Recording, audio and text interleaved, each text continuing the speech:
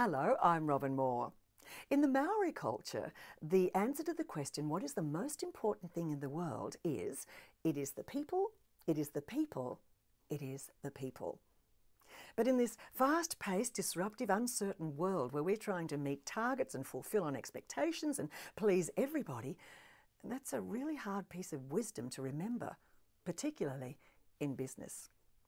I had the pleasure last week of speaking in Bali to the Goldwell salon owners and managers, and they certainly know how to keep people right at the centre of their attention. You know, when you're a hairdresser, it's a great privilege because you sit people in your Maxwell Smart cone of silence and they get to be heard. You get to share things in a very intimate, profound conversation. And at the end, they go home feeling wonderful on the outside and the inside. I shared with all the delegates that my mum was also a hairdresser. She had 15 hairdressing salons, some in the city, some in the country.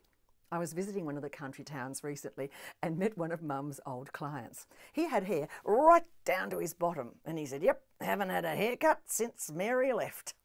Well, I think that's a great testimonial, don't you?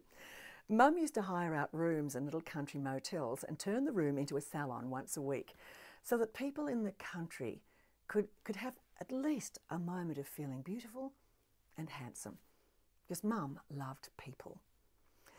She had her last salon when she was 70, and at 76 got a permit to do old people's hair in their home.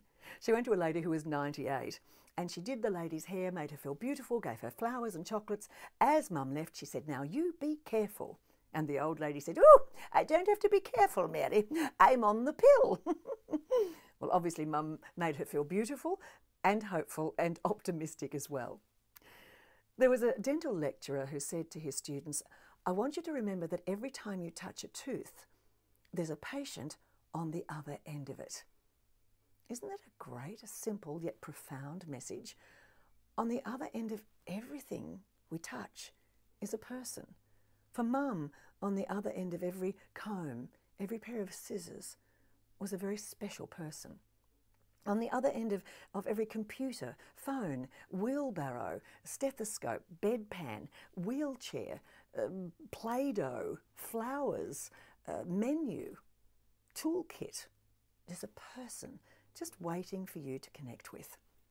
So this Re-MINDavator is simply to alter your focus, to adjust your antenna so that you can pick up on who is actually behind everything you touch. Because when it gets down to it, it is all about the people, it's the people, it is the people.